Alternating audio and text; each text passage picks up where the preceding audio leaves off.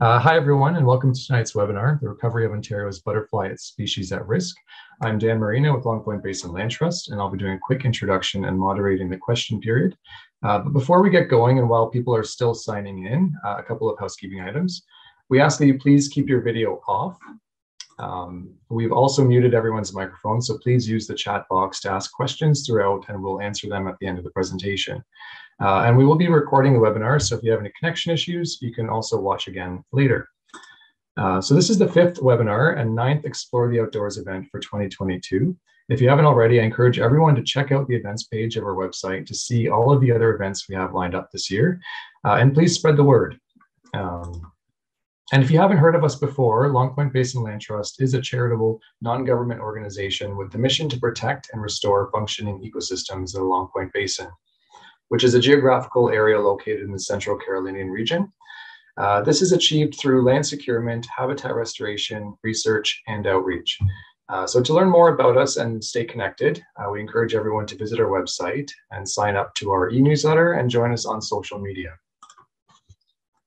So Long Point Basin Land Trust currently owns and stewards 341 hectares of land over 13 nature reserves. All of them are located within Norfolk County, Ontario. 7 of the nature reserves are open to the public and have, or we are in the process of developing a formal trail system. This allows us to provide opportunities for people to connect with the environment through hands-on and outdoor experiences. Our Explore the Outdoors events, we have 2 upcoming events. There's a virtual presentation on Lake Erie's disappearing shoreline. That I believe is next week or August 23rd. And we have our annual monarch tagging event. So for more information or to register for either or both of those events, please do visit our website. And just quickly, I'm going to introduce our speaker tonight before she gets started. So tonight we have Jessica Linton doing a presentation. Jessica is a biological consultant who works on a variety of inventory, monitoring, research, and recovery projects focused on species at risk. A large portion of her work over the last 10 years has focused on rare butterflies associated with tallgrass habitats. She is the founder and chair of the Ontario Butterfly Species at Risk Recovery Team and the author of the Kosiwik Status Report and Provincial Recovery Strategy for the Mottled Dusky Wing and the National Recovery Strategies for Frosted Elfin, Eastern Perseus Dusky Wing, and Carner Blue. Jessica is also a member of the Kosiwik Arthropod Specialist Subcommittee and the Long Point Walsingham Forest Open Country and Fire Suppression Working Group. So without further ado, I'll pass it over to Jessica to chat with us tonight about butterflies. Thanks very much, Dan. I'm going to share my screen. And I've started at the end of my presentation here. Okay, are we good there? Everyone can see that? Get a nod from, okay, great. Okay, so thanks for having me. As Dan mentioned, I'm here to talk to you guys tonight about the protection and recovery of Ontario's butterfly species at risk, with a focus on mottled dusky wing, just because that's taken up a large proportion of my time the last 10 years or so. But I will be touching on all of Ontario's butterfly species at risk, at least briefly, and how the mottled dusky wing is kind of paving the way for us to work towards recovery of all of our species at risk. So what are species at risk? This is a term that gets thrown around a lot. We often associate it with kind of charismatic megafauna, things like polar bears and caribou, we know are species at risk. But there are lots of mini fauna or small kind of other types of insects and invertebrates that we don't think about as being species at risk or care to give them too much thought.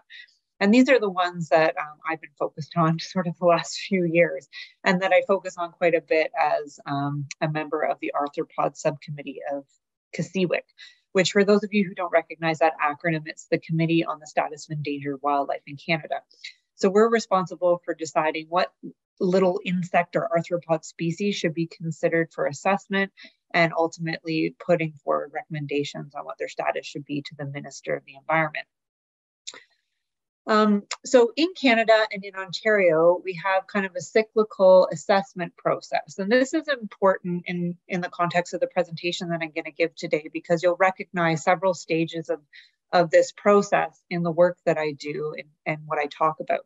So as I mentioned, first there's like an assessment process. So that usually involves soliciting a report, and somebody goes out and they look at all the sites that a species is known from, all of the threats that exist at that those sites, what the population status is, and a recommendation is put forward in terms of whether a species should be considered endangered, threatened, special concern, or not at risk. And essentially, endangered means that a species that is at imminent risk of extirpation, so no longer occurring in a geographic area. In the context of federal assessments, is extirpated would be meaning it's no longer going to live in Canada anymore. Threatened is that a species is at imminent risk of becoming endangered unless something is not done to reverse the threats that it faces. Similarly, special concern is kind of the lowest amount of protection. Generally, there's no legislation that protects species of conservation concern. They're just species that we keep an eye on. And then, of course, not at risk is that something that's not necessarily at risk of becoming at risk in the near future.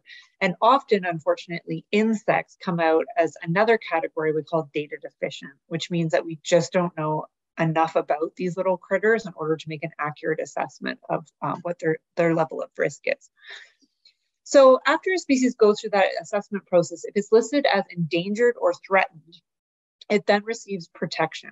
So on a federal level, that would be protection under the Species at Risk Act, and that only applies to species on federal or crown lands. In Ontario, we have a Provincial Endangered Species Act. So any species that's listed as endangered, threatened, or extirpated in Ontario automatically receives legal protection under the Endangered Species Act, and its habitat also receives protection.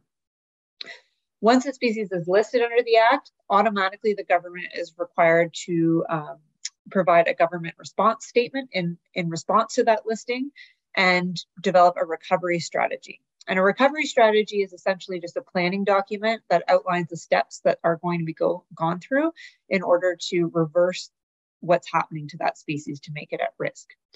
Once the recovery plan is done, we move into the implementation phase of actually implementing those recommendations. And then, of course, there's follow-up monitoring and evaluation. And then eventually we reach the assessment stage again. And typically species are reassessed on a 10-year time frame. So the idea being that by the time you get to the 10 years after the initial assessment, some progress has been made towards recovering that species in order to change its status. So what butterflies are species at risk in Ontario? We have a lot of really beautiful butterflies in Ontario. A lot of them are very small and people might not even notice them. So I'm going to just walk you through very briefly what our species at risk are. Before I do that though, two species at risk to watch that I wanted, this is the first time I've actually included these species in my presentation, are the northern oak hair streak, which is on the right-hand side there, and the Duke skipper. These are species that were recently assessed at the federal level.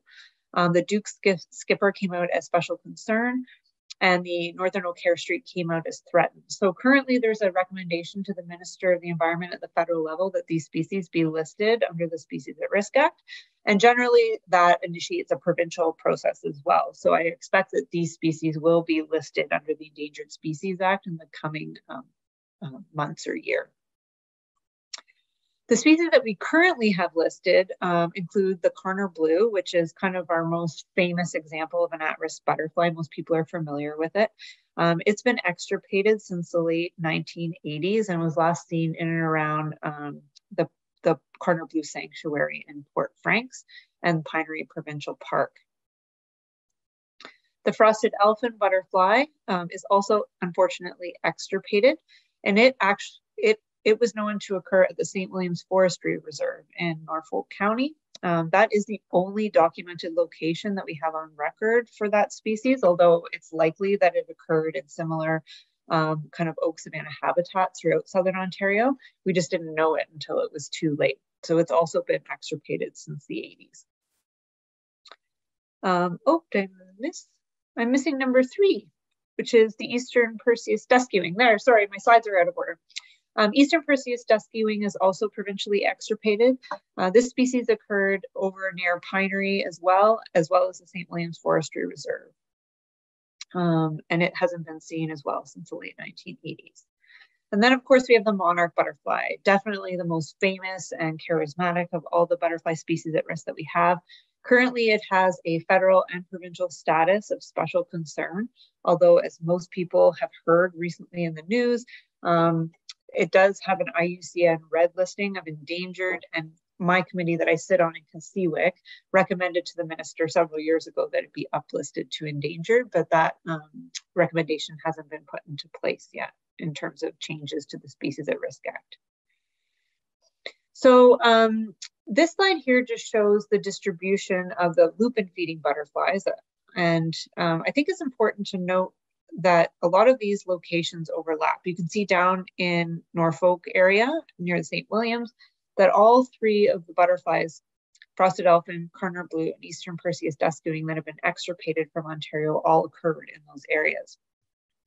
Cardinal blue is the triangle, Eastern Perseus dusky wing is the red circles, and frosted elfin is the green squares. You can also see that Cardinal blue occurred in High Park near Toronto, down near London area, around Pinery and Sarnia. So it had a fairly much larger distribution than the other two species. All of three of these species depend on wild lupin, which is associated with oak savanna habitats. And these are where we find the remnant oak savanna habitats now in Southern Ontario, or a lot of them. So several years ago, I developed the federal recovery strategy for these lupin feeding butterflies. We did a joint strategy for them because they all rely on the same larval food plant or caterpillar host plant, and they all occur in the same remnant oak savanna habitats. So there is a document that is in place at the recovery stage to identify what needs to happen in order to recover these species.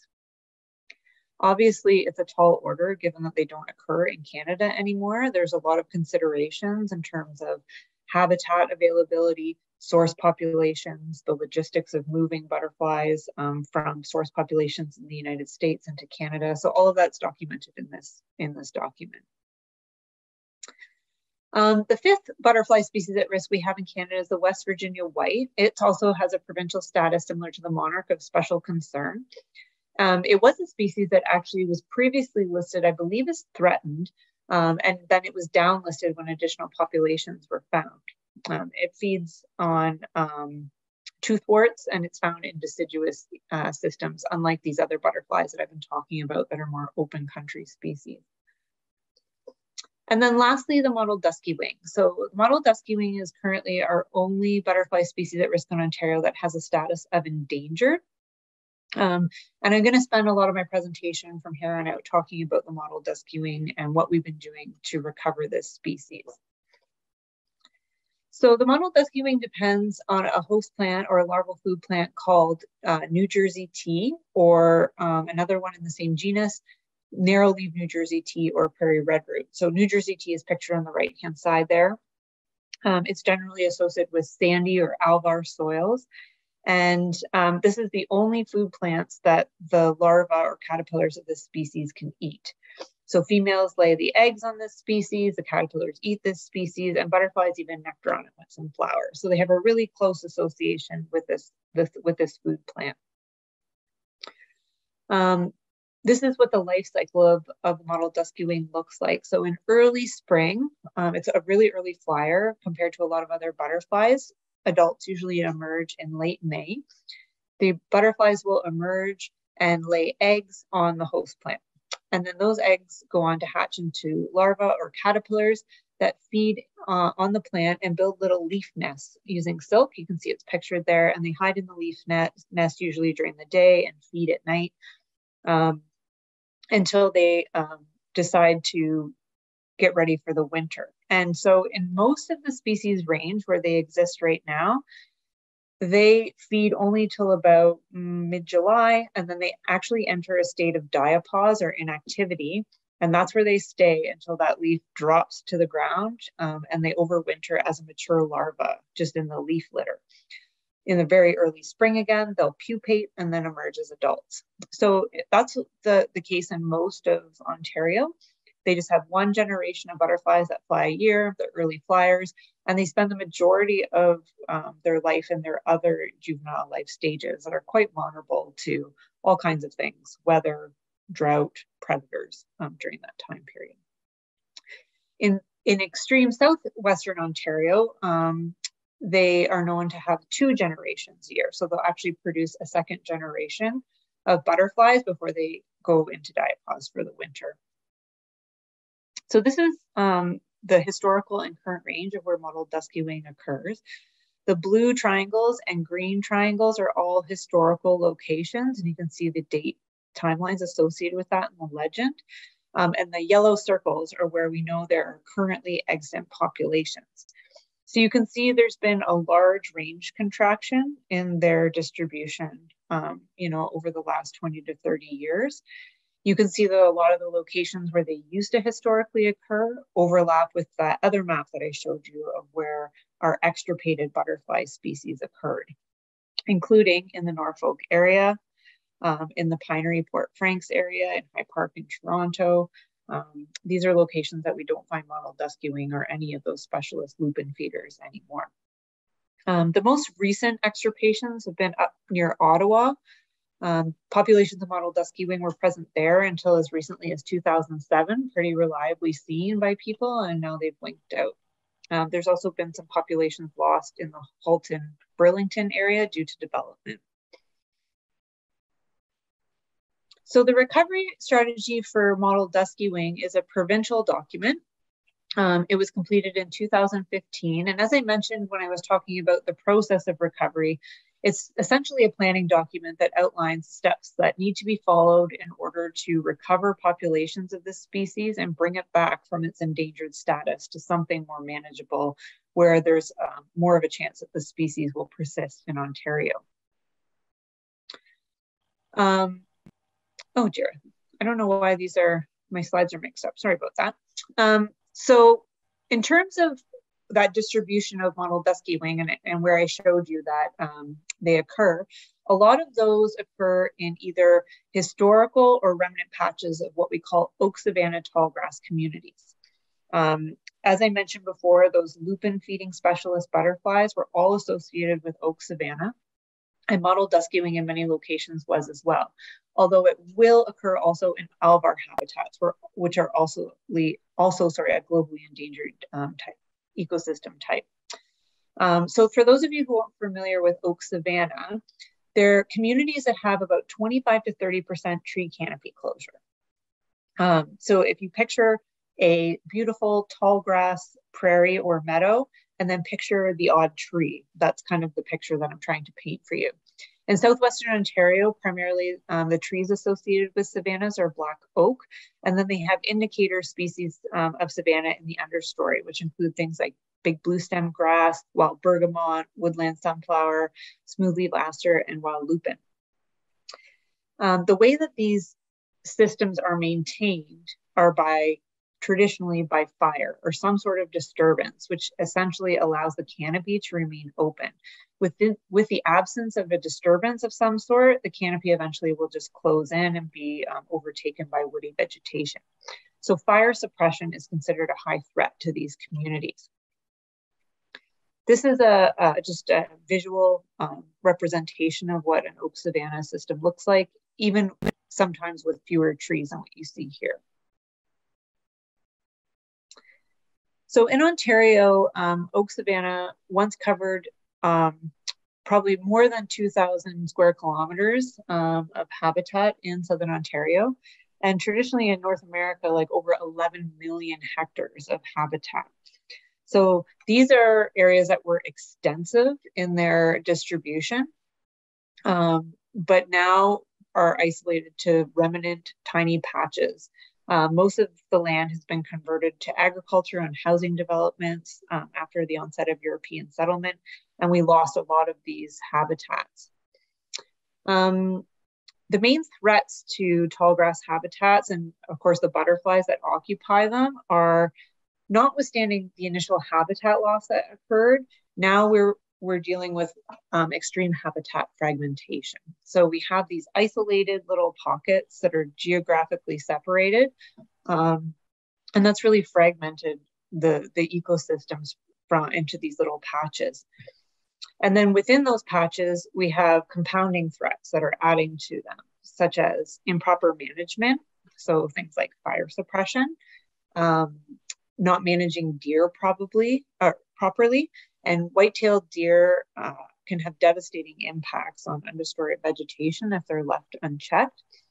In terms of the butterflies that I've been talking about, white-tailed deer also love to eat wild lupin and New Jersey tea, host plants for these rare butterflies.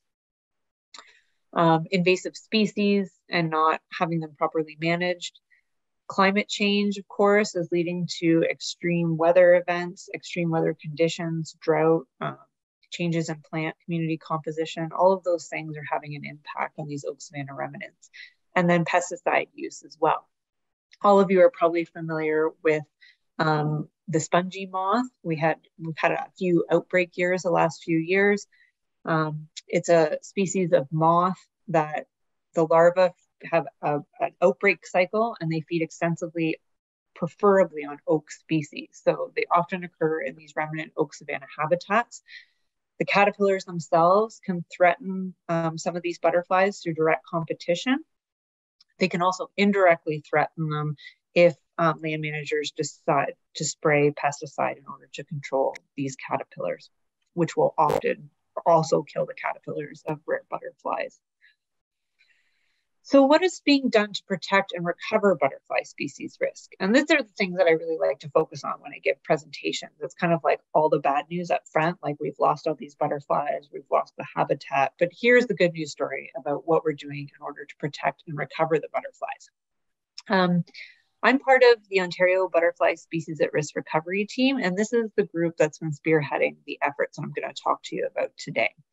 So this is a photo of our recovery team that was taken in 2019, before the pandemic started, when we could meet in person at the Toronto Zoo. Some of the members are the same. We have some new members, and some of the members are no longer with us, but all of the partners are the same. And I won't go through all of them, but I'll just show you that there is a wide variety of partners on our recovery team, and they consist of academia, nonprofit conservation organizations, the Cambridge Butterfly Conservatory I'll mention because they're a huge player in the work that we're doing, as well as federal and provincial members of government. So the overall goal of the recovery team is to promote the conservation and recovery of Ontario's butterfly species at risk and our habitats. And we made this broad, overreaching kind of goal because we wanted to have flexibility in terms of what we do moving forward. But we also have a number of short-term goals that are mainly focused on supporting activities that protect extant populations of mottled dusky wing, because as you might recall, a lot of our other butterfly species at risk have actually been extirpated, so they don't occur here anymore. So we've really put a large emphasis on protecting and preserving what we have left with mottled dusky wing. And related to that, we're supporting activities which result in the establishment of mottled dusky wing at formerly occupied sites, supporting research that fills in knowledge gaps in the guiding recovery documents, not only for mottled dusky wing, but the other butterfly species at risk I mentioned. And another big emphasis is supporting habitat creation and enhancement for butterfly species at risk, and overall just oak savanna habitat in Ontario. We provide support to land managers in this regard. And then we also do a lot of public outreach and stewardship activities just to kind of get the word out there. So the way that we've been functioning over the last 3 years is a subset of individuals that are on our recovery team applied for and received an NSERC Alliance grant. So this grant is an industrial and academic partnership grant. The main partners on the grant are the University of Guelph Norris Lab. So Dr. Ryan Norris is the principal investigator. And then the Nature Conservancy of Canada is actually the main non-academic partner.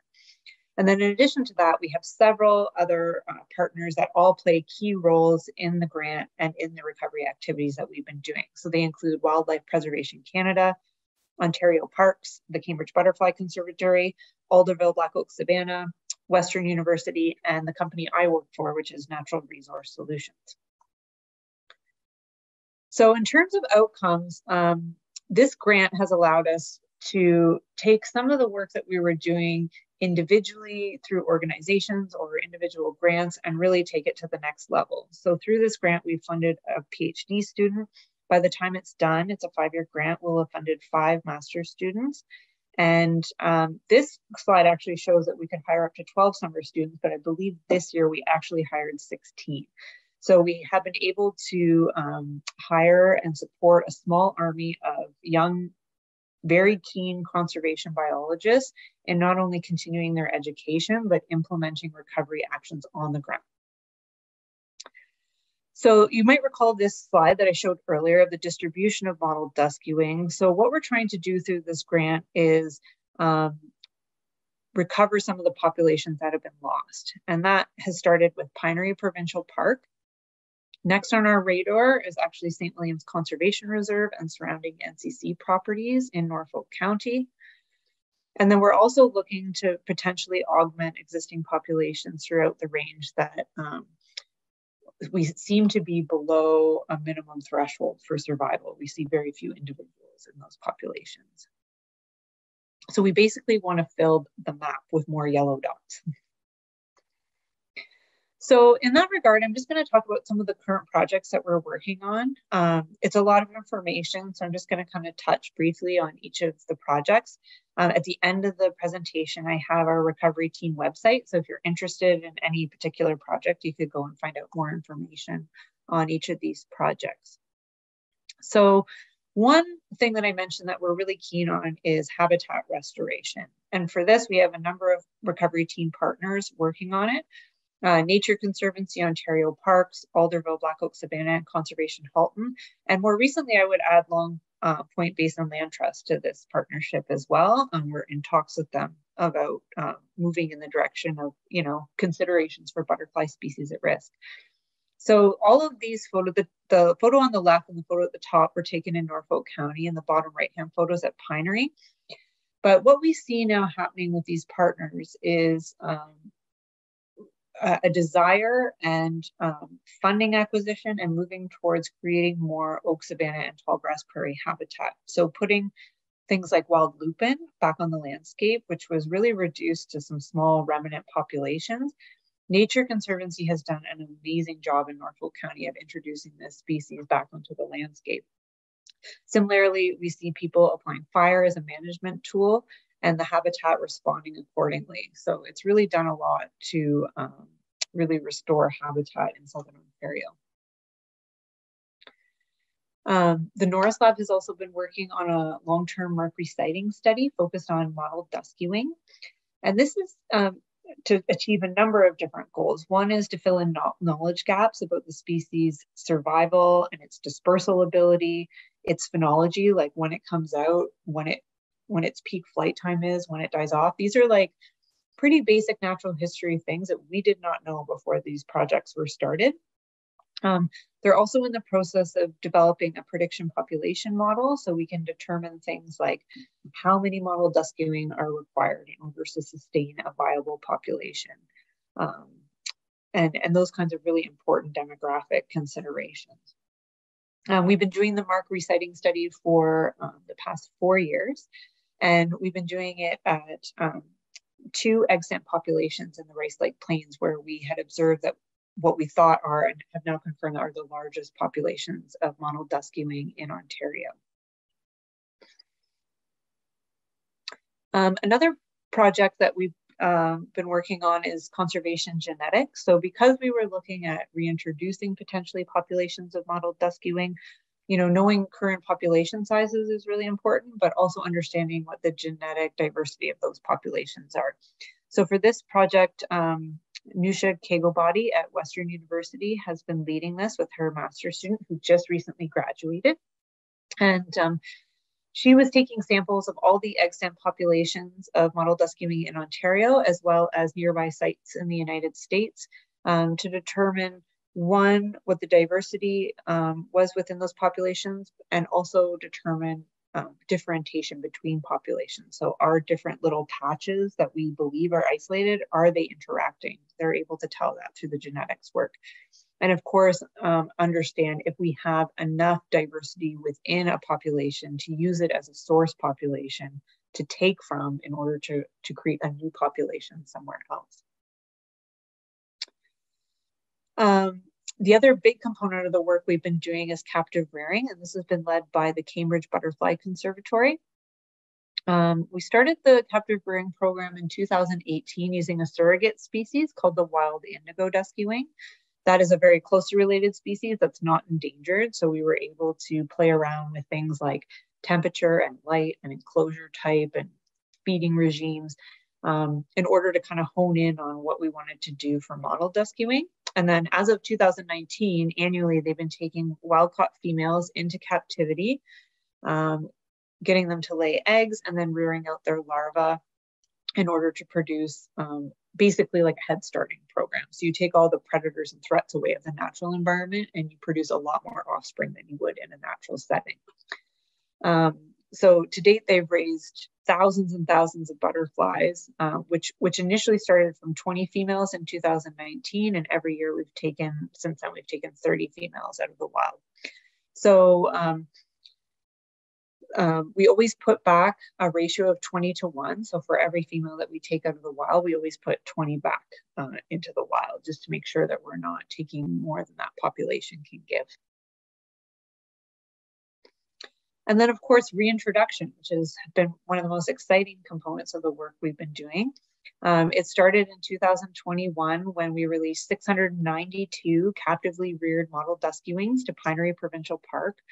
The butterfly hadn't been seen there since 1992, so it was absent for almost 30 years. And this is the first ever butterfly reintroduction project that's been done in Ontario. And because we were having such great success at the Butterfly Conservatory rearing so many model dusky wing, we were able to play around a little bit with the treatments that we tried at Pinery. So in 2021, we applied 3 different treatments for reintroduction. One was one site where we released pupa, one was a site where we released adult butterflies, and then one was a site where we released larvae. And so there's no one cut and dry recipe for butterfly reintroductions. When you read the literature on what's been done in Britain or other places in Europe, in the United States, some butterflies do much better in recovery when they're released as pupa. Some do better when they're released as adults. You know, you never know what life stage is the right one. And so that's what we're trying to figure out right now. It was really exciting in 2021 because we did confirm the first year that we released butterflies that females were laying eggs on the plants in the pinery, which was a really good sign, and that butterflies were generally sticking around in the areas that we had identified as suitable habitat for them. So that was all very promising. We also started up a marking study at the pinery, similar to what we were doing at the extant population, so we could continue to monitor the population at pinery. So in 2021, we were really focusing mainly on like determining the survival of the individuals that we released. We wanted to start a baseline for population monitoring in terms of what we released in 2021, and also track natural dispersal within the park. So, you know, if we know we've released individuals here, this is ground zero, and we've marked them, then we're able to track how they naturally move throughout the park on their own. So fast forward to 2022, this was a really exciting spring for us because we were basically waiting with bated breath to see like if the butterflies survived over their first winter at the release site. That's the #1 time period in which reintroductions fail is the winter period, because so little is known about wintering ecology. And there's just so many factors that can play into, you know, a tiny little insect surviving the winter. So it was really exciting this year when the first model dusky wing were reported at Pinery. It was actually reported on iNaturalist by a citizen scientist that misidentified it, but regardless, it was flagged to me by the person who's responsible for vetting iNaturalist records and a mottled dusky wing had been seen. It was very early in the season. And immediately that day, I was actually already at the park. I went out looking and I saw my first mottled dusky wing that had naturally overwintered at the park and emerged. So that was really exciting. We had a crew of 6 people working full-time at Pinery to monitor our population there. We had great success in terms of, we had males and females emerge. We saw individuals mating, like pictured here. We had females, again, laying eggs. We had second generation butterflies flying. So all of these were really good indicators that what we were doing was working. We also did a second release this year. So we again released butterflies to the park. And we anticipate that, most recovery projects require about, 3, 4, even 5 years sometimes of releases in order to build a self-sustaining population. So this is just our second year that we're in right now. We also decided to modify our treatments slightly. You'll remember that I talked about in 2021 how we did 3 different treatments: adults, pupa, and larva. What we saw in 2022 when we went back is that we had far more individuals emerge from our pupa and adult sites than we did from our larval treatment site. And we're still not sure, just after 1 year, if that is because there was something to do with the treatment of larva. Like, larva is not a good life stage for us to release. Maybe there was high predation of larva at the site. Maybe the conditions weren't right for overwintering. I don't know. We don't know. We also don't know, though, if it was the site that was chosen. So this year we did a bit of a rotation, and we released our larva at a different location, which will allow us to understand next year if it was the site or the treatment that failed. And we think that after 2 years, so 2021, 2022 treatments, by 2023, we will have things very kind of nailed down in terms of what treatment we move forward with, and what is working and what is not working. Other things that we've got going on here, of course, is stewardship and outreach. I try to do as many presentations as I can just to get the word out about the work that we're doing. We also are working with Pine Grove Productions right now through a Species at Risk Stewardship Program grant to create a documentary about the work we've been doing. So that's a pretty exciting project. They've been working with us. This is the 3rd year. So they've actually documented the process since planning to implementation to, they were there at Pinery this year to see us, and doing the monitoring of our population that overwintered. So that is coming to a wrap up now, and the documentary will be out next year. We've got a website now. You can see the website there to hear about, different things that we're doing. I try to keep it updated. And then we have swag and apparel that we've been working on with partners at the Butterfly Conservatory and Wildlife Preservation Canada in order to do outreach. And I think this is just a really important component of the work that we do, because I think it's important to educate the public about the importance of this work. And it's nice to see a species other than monarch receive a little bit of attention. There we go. So in terms of next steps, in 2023, we're going to be running the same monitoring program at Pinery, and we'll be doing additional releases. As I mentioned, we're doing the full-length documentary at with Pine Grove. We're also looking at turning our attention to Norfolk County and doing additional reintroductions at locations in Norfolk in partnership with Nature Conservancy and potentially Long Point Basin Land Trust. And then I'm also working on a frosted elfin recovery feasibility assessment right now. So you might recall earlier in my presentation, frosted elfin is one of the lupin feeding butterflies that's been extirpated from the province. And recently, I was awarded a contract with the Canadian Wildlife Service to look into the feasibility of reintroducing it back into Canada. So that's a really exciting project. It's exciting because the government is taking notice that what we're doing with mottled dusky wing is working, and perhaps it could be considered for other species. The other reason, people often think, why is butterfly, recovery important? And I have always been interested and an advocate for using butterflies as biological indicators. That's what I did my master's research on. Butterflies are super sensitive to changes in their habitat. We know, as example, from the disappearance of 3 of these butterfly species, that something was going drastically wrong within those habitats for all of them to disappear. And so bringing them back is not only a sign that we're taking steps in the right direction to recover that ecosystem and that habitat, the sustaining of the population at those locations is an indication that it is healthy and what we're doing is working. And so, you know, oak savanna habitat, although I've talked about it here in the context of butterflies, is really an extremely important habitat for a huge range of different wildlife and plant species, many of which are also at risk. You know, things like the eastern hognose snake and red-headed woodpecker. You know, we go birds, herps, insects. There's like a full range of wildlife that depend on these systems. And so a lot of them are not necessarily easy to recover or easy to monitor.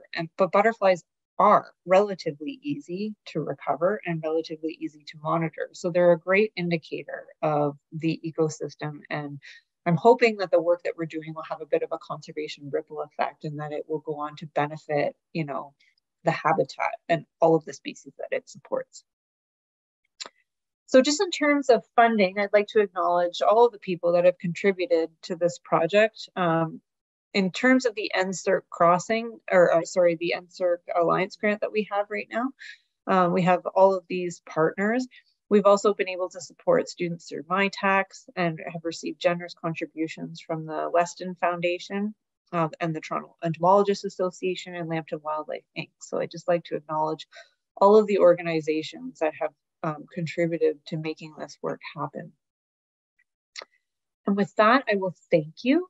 And I'm happy to answer any questions that people have about the work that we're doing. Thank you so much, Jessica. That was a great presentation. I did get one question while you were chatting there from one of our participants, asking what we as individuals can do. Yeah, that's a great question. And it's always nice to get that question because it means that people want to do something to help. So in terms of like overall butterfly species at risk, I mean, I would say just, you know, participating in the kind of the conservation movement to protect and conserve and create pollinator habitat is a great way to make an easy contribution in your backyard. You know, we're talking about some specialized butterfly species that occur in these rare habitats, but there is a huge range of wild bees that are in trouble right now that need, you know, our help. They need native plants, they need pollen and nectar. So just creating pollinator habitat right in your backyard can really go a long way for a wide variety of insect fauna that you might not even be aware of. Great. I have a couple of questions as well, Sure. just to give people a few minutes here to keep typing away. I'm just out of curiosity, I can't remember if you mentioned this, but how far can the dusky wing travel? So like if you bring it out to a site, like will it find other New Jersey tea pockets like a couple of kilometers away? Oh, sorry. Or does it require that reintroduction at each site? That's a really good question. And until relatively recently, we didn't know the answer to that. It was always assumed, like if you go back and read the status report of the recovery strategy, you know, back in 2015, you can see that it says like the dispersal ability is unknown. We think it's like 1 to 2 kilometers max. It's a tiny little butterfly. However, through the genetic research that Western University has been doing, and some of the mark reciting data that we've been able to collect, it looks as though the range is actually about 10 kilometers, which was surprising to me.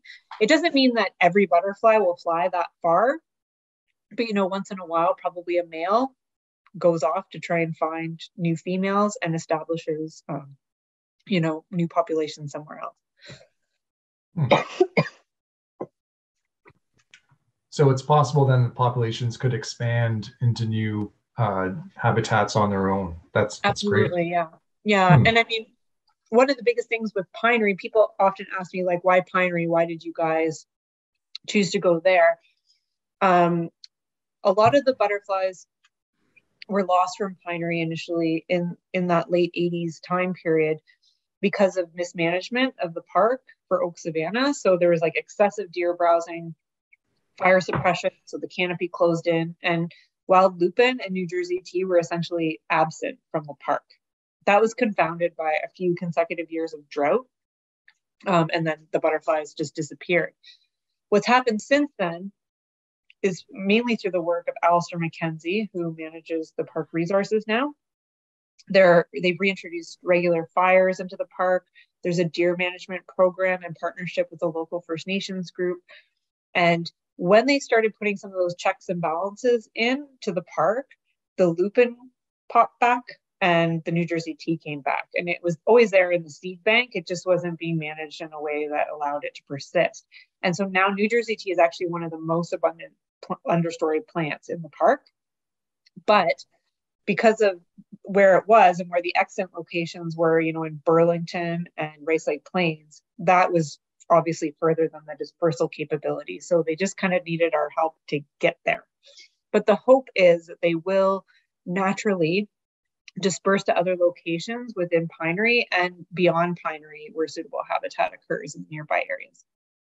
And I was also thinking just regarding like the fact that we are moving species from more northern or northeastern populations to southwestern populations, and then thinking about things like climate change. Has there ever been discussion about should we augment the population with butterflies found, just south of the border, to move them into those more southwestern locations in Ontario, or do you think that the genetics and ability for the butterfly to adapt is okay on its own with the populations we have in Ontario? Yeah, it seems like the answers to date is that these populations are not genetically distinct enough or far enough apart yet to make it so that it matters. Like if we were moving them perhaps further distances, it might. But we're talking about relatively narrow conditions that really differ between like the Rice Lake Plains and pinery. So far, it hasn't seemed to raise any red flags with any of the experts that we're working on. And something that I found amazing was that, as I mentioned, in these eastern populations where they're extant, they have one generation of butterflies a year that fly, from May until early July. But we knew from the historical record that there was a second generation of butterflies further south. And when we brought them down to the Butterfly Conservatory and then reintroduced them to pinery at both those locations, we saw that given the right conditions, they will automatically revert to a second generation of butterflies. So that's really interesting. Pretty exciting. Yeah. Yeah, that's good. I just got a question pop up. You did mention earlier in your presentation, there's a very similar species that you used to kind of trial the rearing process of the butterfly. I can't remember the name of it, but is there any possibility of these species like crossbreeding, like their habitats historically not overlap and now they might, or? Yeah, no, the other species was wild indigo dusky wing. And there are like quite a few dusky wing species in Ontario that look to the average person very similar to the mottled dusky wing. I actually created a guide for the students that we work with to show like the very subtle differences between all of them. And although they like morphologically or visually look very similar, they are distinct species and they don't hybridize with each other. Cool. All right, I think that's it for questions. I'll give people another second here if they want to ask in a last minute question here, but some really interesting facts you shared with us today. That's great. Well, I really appreciate you guys having me. I'm always happy to chat about butterflies. Great conversation. Well, I think that's it for questions. So again, thank you. And a reminder, everyone, I will provide a recording of this webinar to you so you can watch it again or share it with other people you want to maybe have listened to it. So thank you, Jessica, and have a good evening, everyone. Thanks, everybody.